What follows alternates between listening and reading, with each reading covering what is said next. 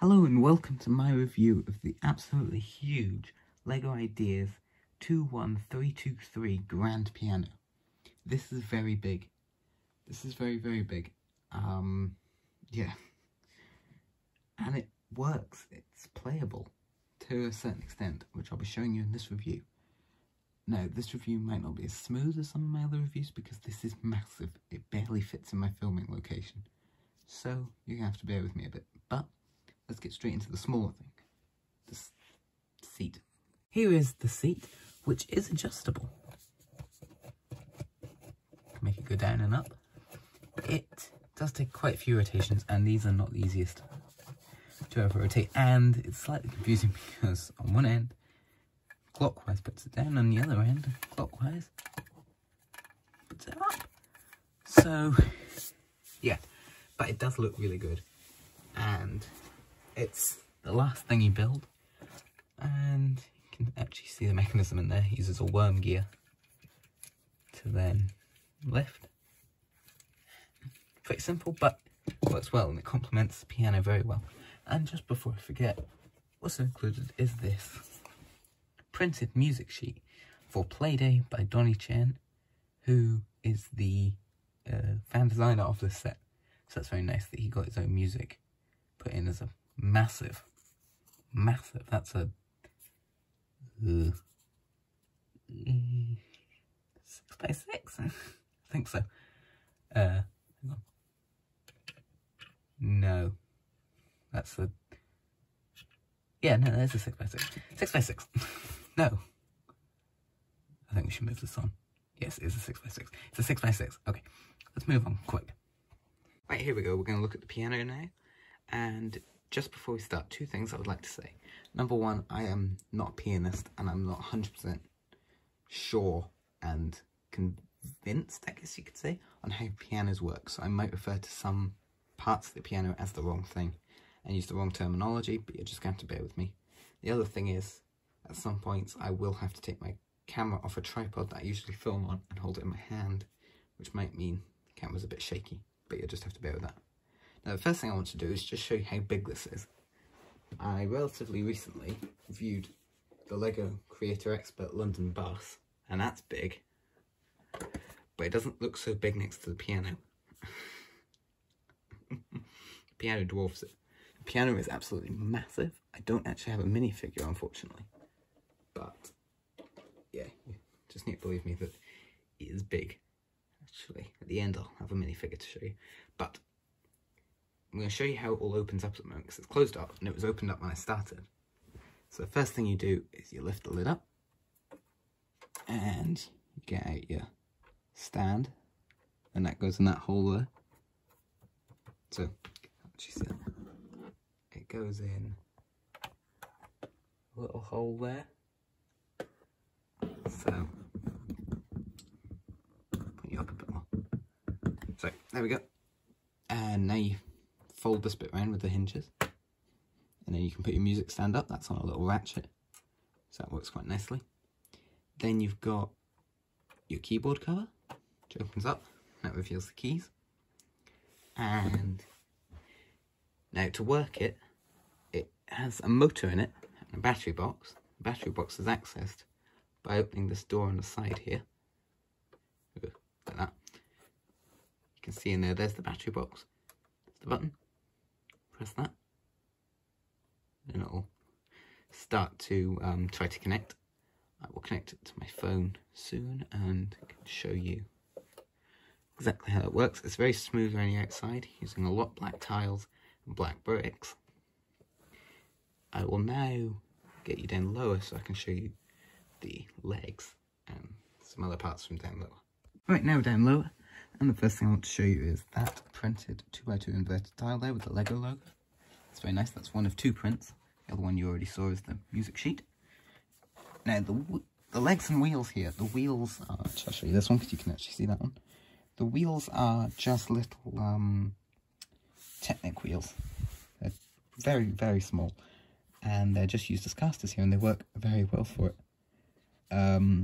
This will not run on any kind of carpeting really at all. You shouldn't run up carpeting, you'll just snap the legs off. They're just held on by 4 Technic pins. And then this is the foot pedal.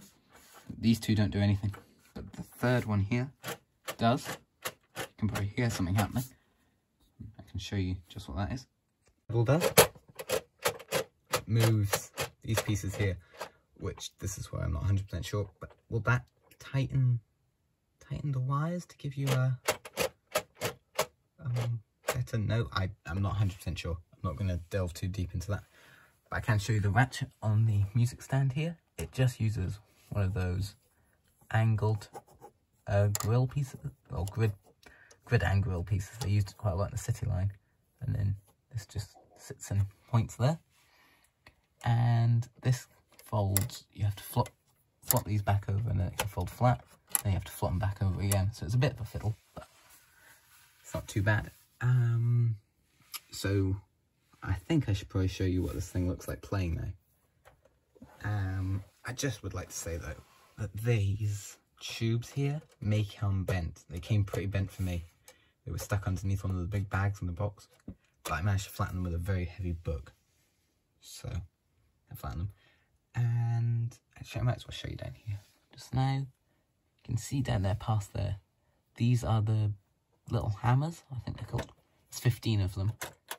And they are pushed up by the keys. So that's me pressing the keys on the front. And that pushes them up.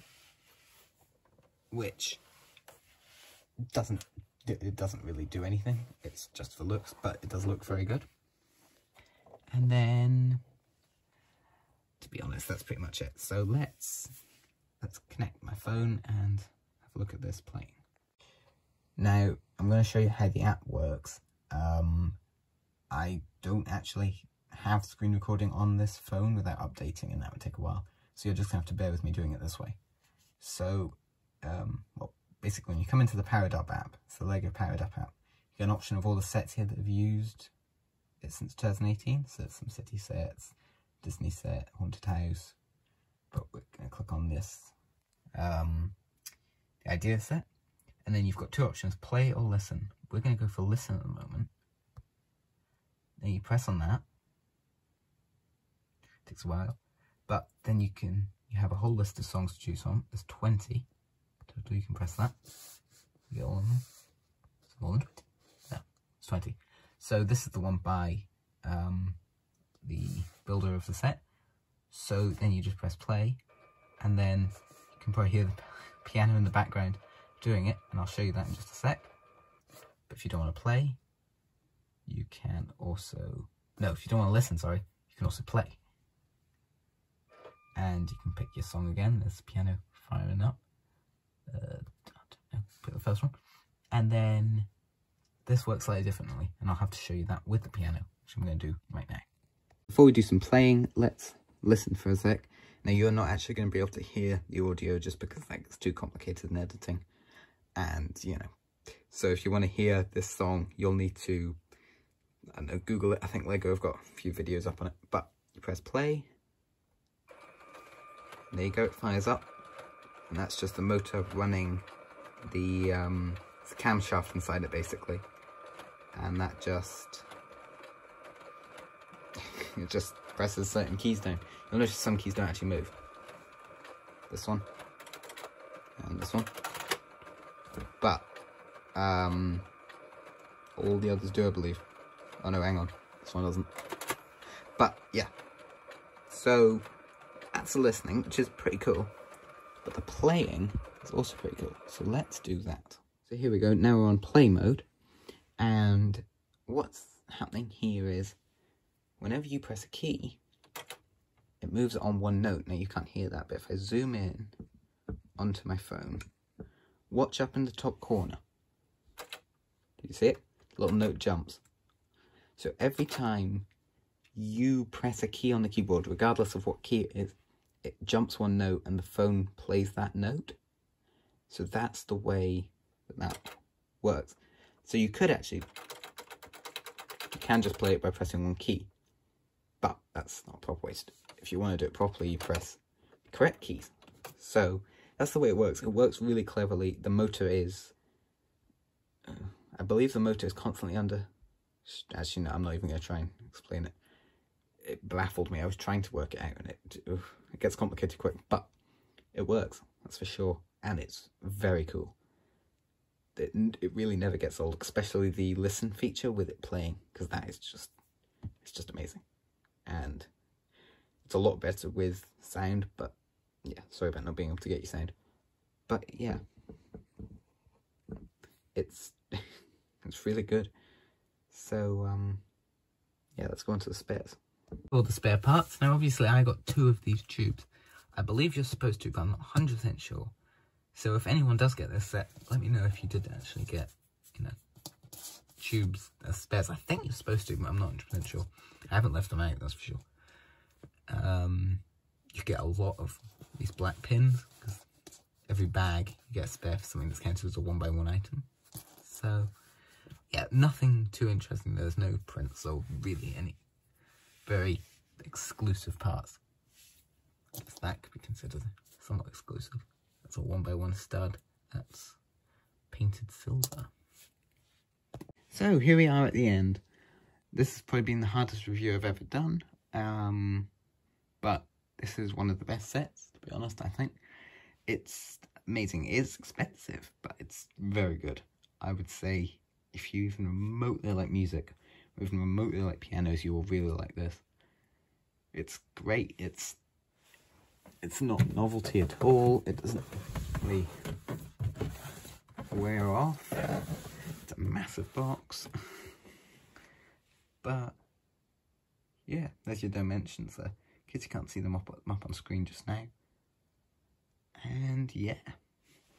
Also included in the box, like most big sets, it has like an inside box, but this one is more special than the rest because this one has a print for the piano keys on it.